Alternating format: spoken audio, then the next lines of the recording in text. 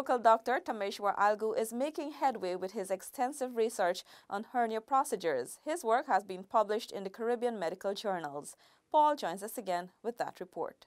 Dr. Tameshwar Algu has conducted extensive research on inguinal hernia repairs and is published in several Caribbean medical journals. He told InfoHub why he thought it necessary to put together his document. So no practicing doctor in this day and age should be practicing without evidence-based medicine. And we shouldn't just be taking studies done in the first world and other countries as the holy grail. We have lots of pathologies right here.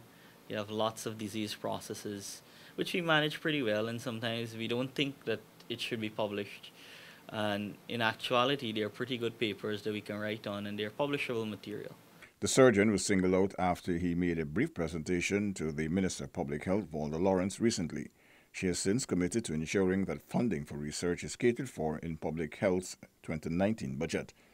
The doctor noted that it is important for research as it is a vital part of any doctor's practice. There are lots of benefits doing research. I know it's a lot of work, but there are lots of benefits. You get an idea of your practice, what are the outcomes of your procedure, what are the outcomes for the patient, what is the quality of lifestyle for the patient 1 or 2 years after, what is going on with your patient afterwards. And you actually get to analyze, when you started, for example, we started a lab coli in 2016. I mean, if we were to do a follow-up paper now, it'll give us an idea, have we improved in the last 2 years?